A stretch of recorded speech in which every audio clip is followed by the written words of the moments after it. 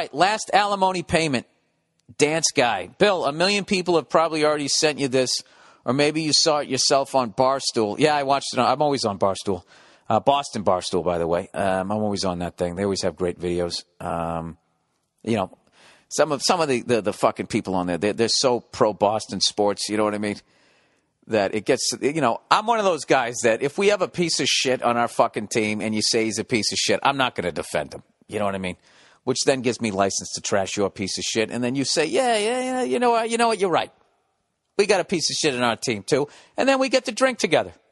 There's no fights, there's no lawsuits, there's no broken teeth. It's wonderful. It's one of the great things about being an old guy is you see the middle ground. But having said that, I still love my Boston teams. And I love that site.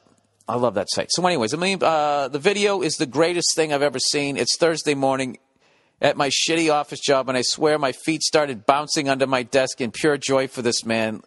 Love you and love Nia. Go fuck yourself. Yeah, it's a great video. We'll post it. This guy is making his final alimony payment, and he says how much it is. It's something like just under 10 grand. This guy's been giving some woman almost every fucking month.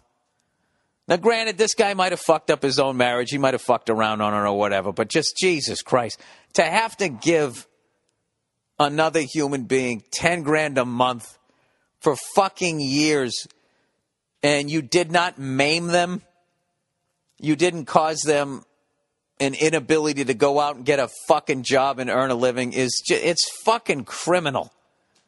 And this isn't child support, people. This is alimony. You're giving somebody 10 grand a fucking... It's just unbelievable. So this guy is making his last payment, and he's doing this fucking dance. It's one of the happiest guys I've ever seen in my fucking life. It's fucking hilarious. And I do have hope that in the future, when this latest push by women is over, you know, it's kind of like a game between the two of us, right? So right now, it's hardcore women. Everything bad that ever fucking happened between men and women, it's going one way right now. It's just guys need to grow up, right? We got to stop talking to them on the street. You know, no more, she was asking for it. What else? What else are they telling us? You know, we got to listen more. We need to cook more. We need to do a lot of their fucking jobs around the house that they don't want to fucking do because they have a job now. You know, it's like, well, so do I. So I got to do the job and all the housework. Is that what you're fucking saying? No, I'll pitch in. No, you won't. You'll start to do it. And then you'll come home, you say you're tired, and then your bottom lip starts quivering. Then I feel like a bully. And next thing you know, I'm wearing a fucking apron. But I think eventually,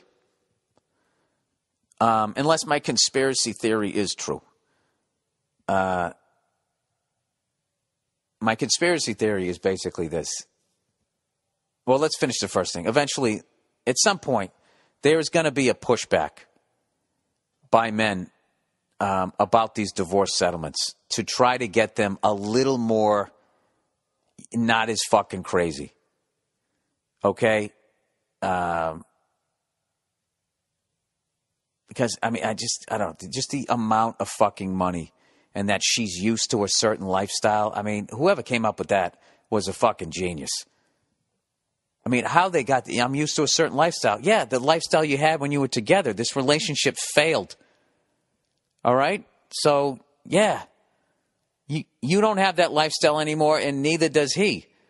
Why does one person or whoever's making more money, to be fair to women in this stuff, because I know, who the fuck, because Nia's always bringing up the women who are getting fucked in this thing, because you know me, I'm so fucking one-sided and ignorant. Who got fucked over? I can't remember who. Was she saying Halle Berry? One of those people just has like some ridiculous payment that they had. Once again, they were in the state of California. They were making way more fucking money. And now the person that they used to be with gets to act like, you know, I don't know what. They're fucking crippled. They can't go out and get a fucking job. Dude, there's people, do you realize that there's people paralyzed from the fucking neck down who have written fucking scripts for movies that got made? You know what I mean? You're sitting there with all your fucking faculties and you want 10 grand a month, you lazy sack of shit. It's fucking unbelievable.